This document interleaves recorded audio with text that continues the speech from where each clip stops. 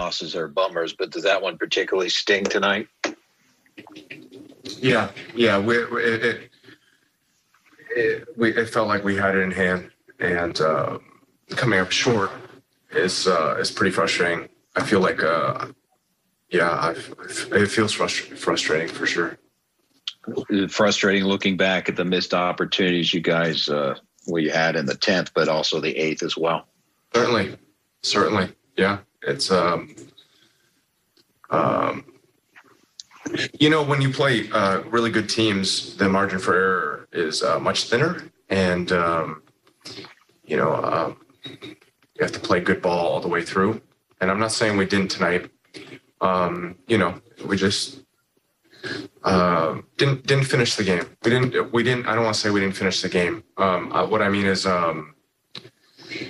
we just came up short today, and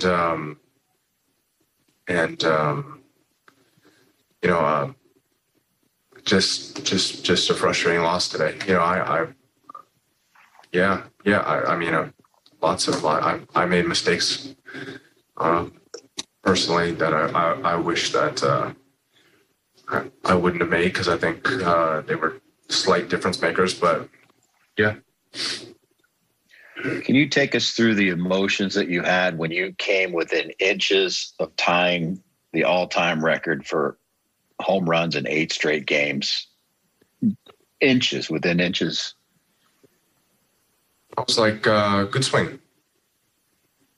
The 7 games started with, I'm a bit of a StatCast nerd, and it started with a .090 expected batting average home run on a 98-mile-an-hour weak fly ball that carried into the first couple rows in Cincinnati, and it ended on a 109 or 110 mile per hour line drive off the wall, and that's baseball.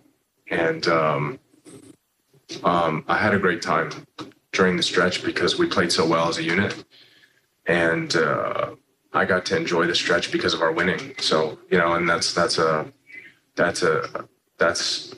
my way of saying thank you in a way. This is pretty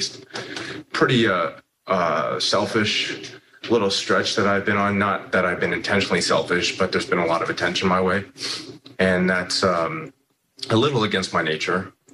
But it's been special, and I've enjoyed it.